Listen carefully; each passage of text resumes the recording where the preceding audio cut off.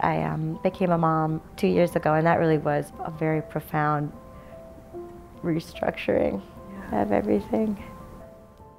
One of the things I thought was, uh-oh, I'm worried I'm not going to have as much time to think, to write, you know. And I mean, I definitely don't. I think that's pretty par for the course.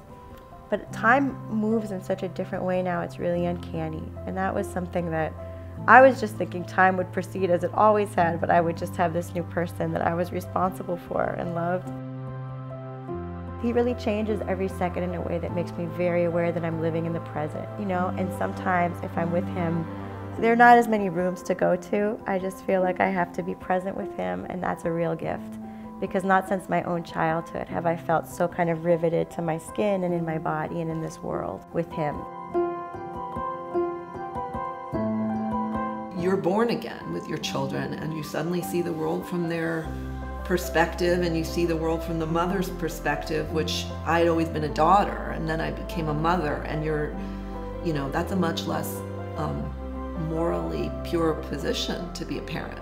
The moment you have a child, you're guilty. You've brought something into this world that you will fail to perfectly take care of, and perfectly, it's imperfection, you know, the imperfection of being a mother. You know, Samuel Beckett said, fail better, and that's all you can do as a mother, and that's all you can do as a writer. But it kind of brings it home to you when you have children, that this is going to be messy, and you're going to do this wrong, and you're going to try, and then you're going to let them go. I have unconditional love. I've never had unconditional love, ever. And feeling that for your children, and feeling the relief of yourself. I don't need to worry about myself because I need to worry about you. Your needs I'm going to put above mine no matter what.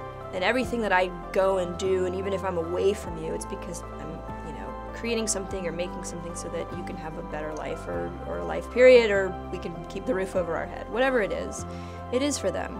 And there's that sounds like such a burden and such a horrible thing when you don't have children, and then when you do, you're like, oh, what a relief. It's not just about me.